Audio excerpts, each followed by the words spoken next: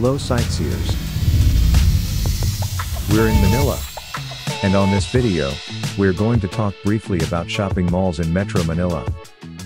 Metro Manila is only half the size of New York City, but as of January 9, 2024, there are approximately 1,180 shopping malls squeezed into an area of about 636 square kilometers. Here is a short list of malls inside Metro Manila that I found online.